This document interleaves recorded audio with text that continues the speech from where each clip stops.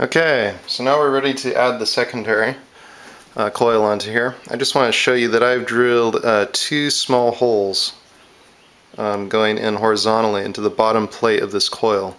And I've done that so that I can mount reed switches into there, like so. This is aluminum wire, so it doesn't mess with the magnetic field at all. But yeah, anyway, that's what those are for. I also have two small outer holes here for the secondary winding. All of that's in place. So basically what I do here is I want to add a layer of cotton between the primary windings and the secondary windings. So I'm just going to start by bringing this around, just like so. I'm going to use a black electrical tape on the plate portion.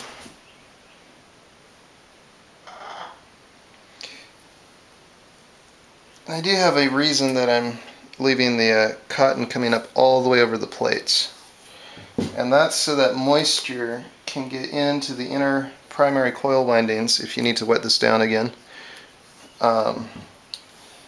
and it'll travel up through this exposed cotton through capillary action and then down into the primary part of the coil. If you were to just wrap the primary or the secondary coil straight onto the primary and not put down this cotton and not leave it overhanging like this, it'd be a lot harder to moisten your coil.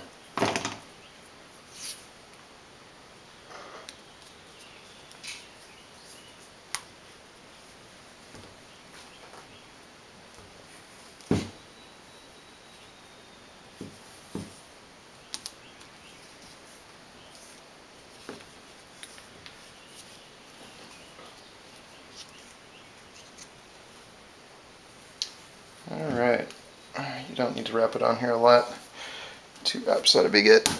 Okay, just like that. Okay, now I'm going to take masking tape and I'm going to tape this center section down tight, or the cotton that's on the primary part of the coil. That'll give us a nice smooth area to start our secondary windings on. And I'm also doing this so that we can get up into the edges nice and tight here.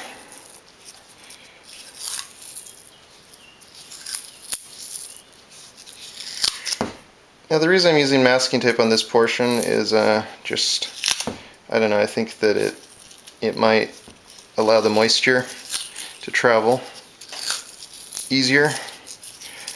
I use the black electrical tape also so that if you were to bury this in the ground, you know, it's a lot more durable.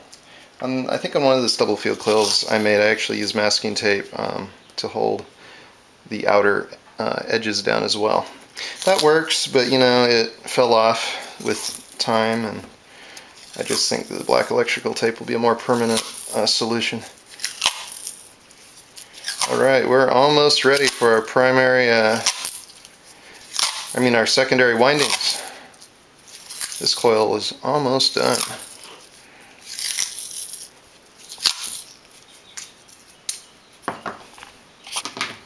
Okay, so now I'm just going to cut off the excess cotton here.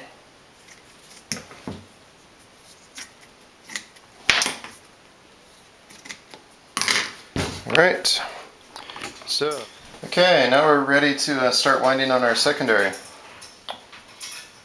So, this coil is almost done. It's getting pretty exciting.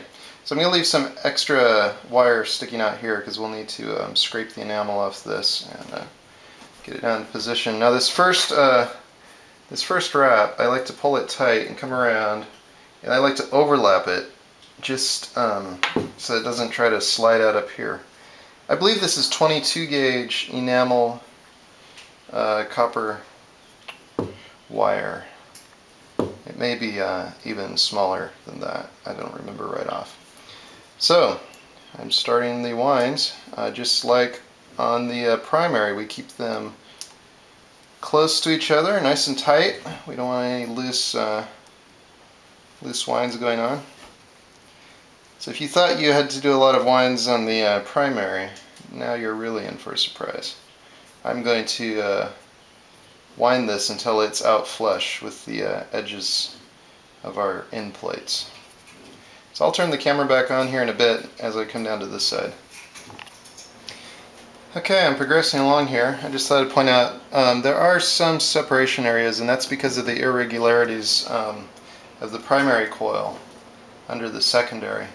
Don't worry about that too much, because on the next layer across you can help fill in some of those, and then each time you just keep smoothing it out. Some areas will be a little tighter and some areas will be a little wider, and you can also, through creative winding, kind of smooth all those out so that hopefully by the time we come out to here we have fairly straight, smooth edges. So I've got the first layer of the secondary wound onto here. So I'm going to start winding my way back the other way, back to this side now, and I will do that back and forth until I'm dizzy and very tired of winding this wire. I know I could make a little machine to do this for me at a much faster rate, but there's something special about a hand wound coil.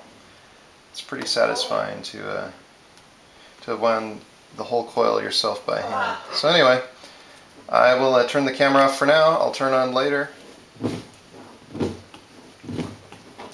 Alright guys, I'm here winding this coil still, and I've got my buddy here on the telephone and speakerphone, and it really helps the time pass by. So Scott, what was that river trip like that you were telling me about? Well, it was perfect flows. It was flowed at about 4,500 cubic feet per second down the river. So would it have been useful? Hey, would it have been useful to have a Stubblefield coil along on that river trip to put in the sand on the riverbank and have basic LED lighting and stuff at night? Yeah, it's got enough power to power up the LED.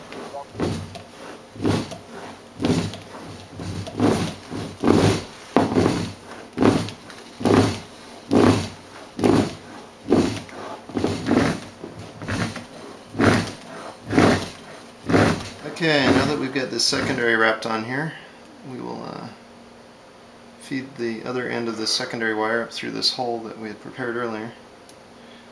And to keep it from unraveling, I'm going to put a little bit of hot glue on it right here where it goes in. And then I'll just pull it tight.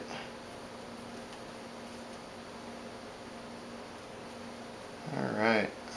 Now I'm just going to strip the enamel off these ends and we'll test this. So now I've connected two wires to the terminals of the secondary. You'll have to play with the LED to find the correct polarity. So I'm going to short my outer iron wire to my inner copper wire. And when I do a make and break switching on this wire, we do get light on the LED. So we have success. Now I'll just hook up my little make and break switch motor and we'll let this run. Alright, we've got this project all done. This Stubblefield coil is now complete. So I've got the outer copper to the inner wire connected to my reed switch. I've got my LED connected to the two wires coming off our secondary. Let's bring this make and break switch motor into position. You can see that as it closes that reed switch, the LED flashes. So I'm just going to line it up here. Now I haven't tuned this at all. I usually tune my reed switch position and my motor to get the maximum speed. You can see it's picking up speed very nicely. The LED is getting brighter and brighter. Look at that. So, I look forward to seeing you guys do some replications of this. Look at that go. It's pretty cool to have a continuously running motor plus super bright LED light coming off a Stubblefield coil.